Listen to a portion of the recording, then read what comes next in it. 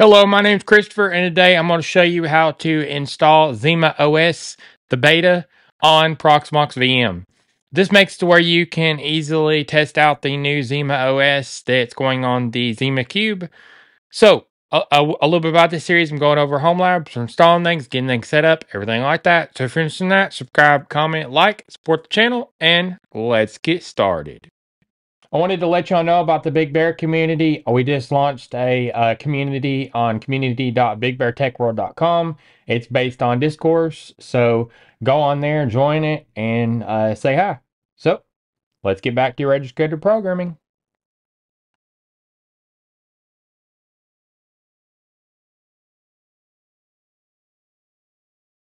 So now we're going to be installing ZimaOS on Proxmox VM, and ZimaOS is an open beta right now, so you can get it installed. So here's the comparison features versus COS versus ZimaOS, and they're building ZimaOS for the Zima Cube, but you can go ahead and test all the features if you want by installing it by itself.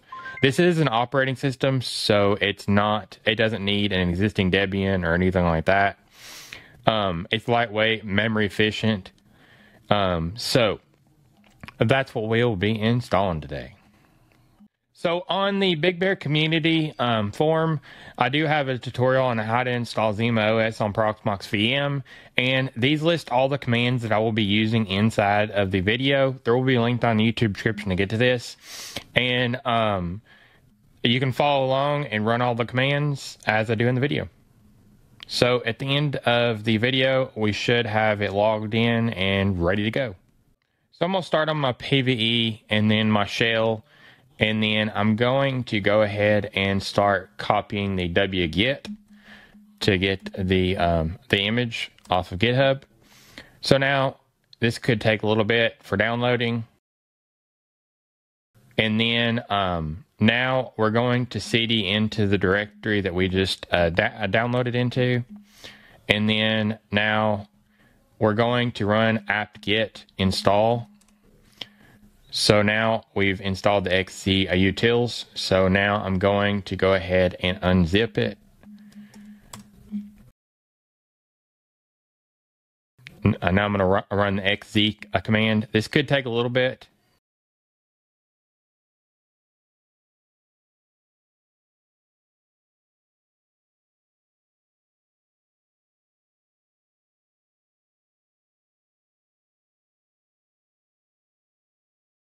And now it's done. And now you should see in here, you should see ZimaOS 1.0. So we got it downloaded and into the directory. So now I'm going to create the VM. So I'm going to go up here to create VM. I'm going to put an ID of 1000 in there. And then I'm going to say ZimaOS YouTube. You can put a VM ID of yours, a different ID. I'm going to say next. And then I'm going to say do not use any media. I'm going to say next. I'm going to go down here to the BIOS right here. I'm going to change it to OVMF. And then I'm going to change the EFI storage to my local LVM. And then now once you've done that, you're going to say next. And then once you do that, you can increment this. I'm going to say next. And then next. And then I'm going to say next and finish. So now you can see over here that the local, the VM is starting, the ZimaOS YouTube right here. It's the VM ID of 1000. So we did create the VM. So I wanted to let you know about the Big Bear Club. You can join it, and it greatly supports this channel, and I very much appreciate it. So if you'd like to join the Big Bear Club, you can go down the YouTube description and go to my Ko-Fi link and join it from there. So let's get back to registered programming. So now we're going to get the operating system mounted on the VM. So I'm going to go to PVE shell, and then I'm going to be in my shell right here. And then I'm going to go ahead and get the command in for the info. So we're verifying it.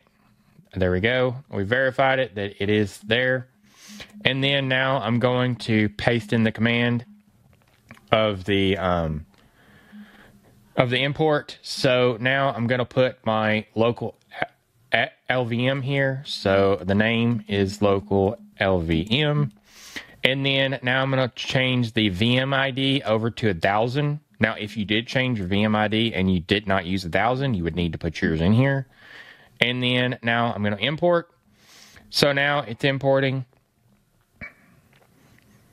And then now we have the import on disk 2 right here. So I'm going to now set the disk. So now the disk number is 2. And then we're going to do VM ID of 1000. Like I said, if you did change your VM ID, you would need to change there. And then now I'm going to put the local LVM in. There we go. And then now I'm going to change the VM ID to 1000. And then now I'm going to set it. So now we've updated the VM and it should be mounted. So now I'm going to go over here to the ZimaOS and you should go to hardware and you can see that the hard disk is disk 2. So we got it mounted. So now once we're in our VM over here, you're going to click it. Then you're going to go to console. And then I'm going to start. And when you start, you need to press the escape button multiple times. So I'm going to press the start button. And then now I'm going to start pressing escape over and over. Now we're in our BIOS screen. So I'm going to go to the device manager and then secure boot configuration. Now I'm going to turn off the attempt secure boot. And then now I'm going to say escape, and then continue. And then now you're going to say continue again. So now it should be booting up, and it is. So now it's running through the boot cycle and getting the OS up. This could take a little bit. Okay, now it's actually done. So it gave you the IP address of where you can go to see the UI.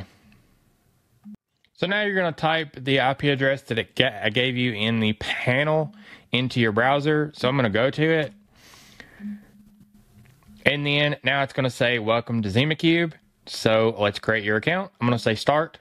And then now I'm going to give a username. And then I'm going to put a password in. And then now I'm going to say create. So now introducing ZimaOS, connect, stay connected, and browse secure data anywhere, anytime, files and backup, and the App Store. So you can join the user experience program right here if you'd like. I'm going to say continue.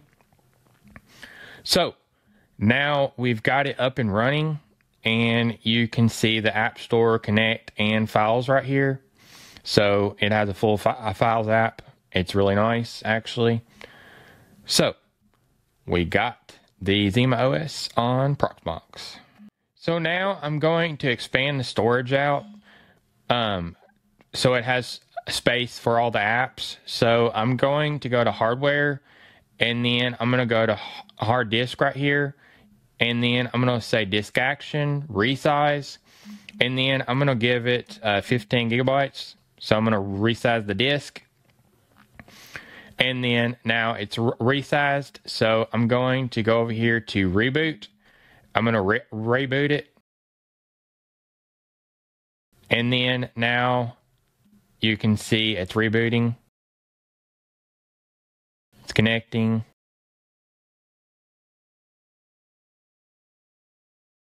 Now it's booting up.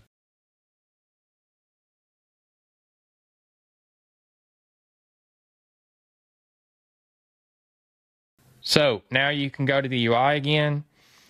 So I just went over installing ZimaOS on a Proxmox VM. I wouldn't use this in production. It's still testing and beta and everything like that. So if you like this tutorial, subscribe, comment, like, and support the channel. And if you have any video suggestions or you need community support, you can go down to the Big Bear community and join our forum. There's a link in the YouTube description. So stay tuned for more.